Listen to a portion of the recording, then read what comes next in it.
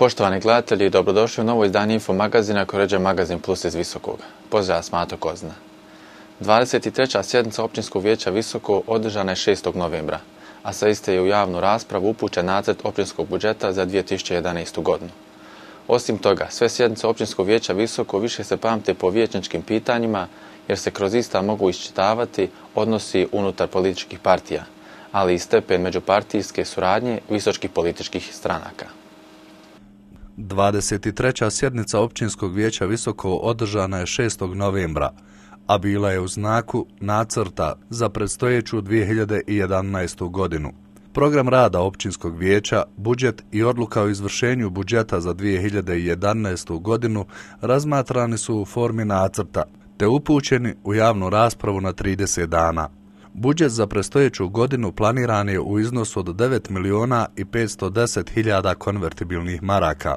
Osim navedenih dokumenata koji regulišu rad lokalne vlasti u 2011. godini, pred vijećnicima Općinskog vijeća Visoko našle su se informacije o realizaciji kapitalnih ulaganja u 2010. godini sa svih nivoa vlasti, te izvještaj civilne zaštite i informacija o aktivnostima za ostvarivanje prava i pomoći u cilju poboljšanja stambenog i socijalno-ekonomskog položaja branilaca i njihovih porodica.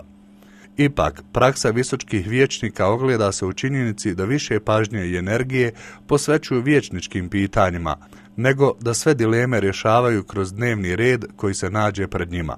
Na prethodnoj 22. sjednici Općinskog vijeća Visoko, koja je održana 16. oktobra, pred vijećnicima je bila i tačka dnevnog reda o visočkim sportovima, da bi na posljednjoj sjednici Dinka Omanović u formi vijećničkog pitanja aktualizirala pitanje teniskog terena u kompleksu mješovite srednje škole Hazim Šabanović.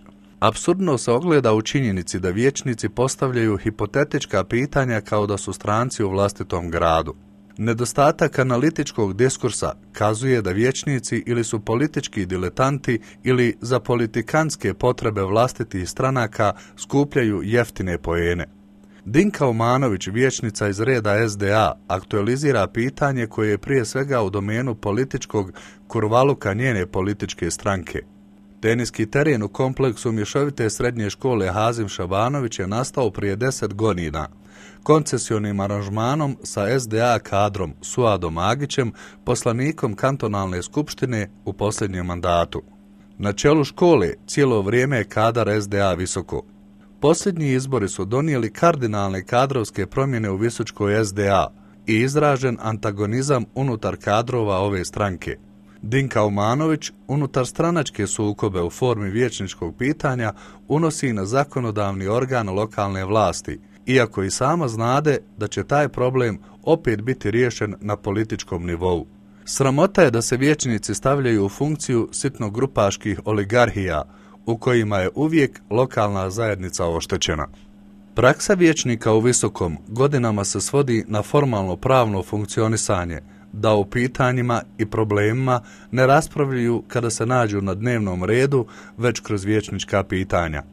To kazuje da političke partije unutar vlastitih mehanizama nemaju analitičke timove koji će adekvatno servisirati svoje predstavnike u vlastima.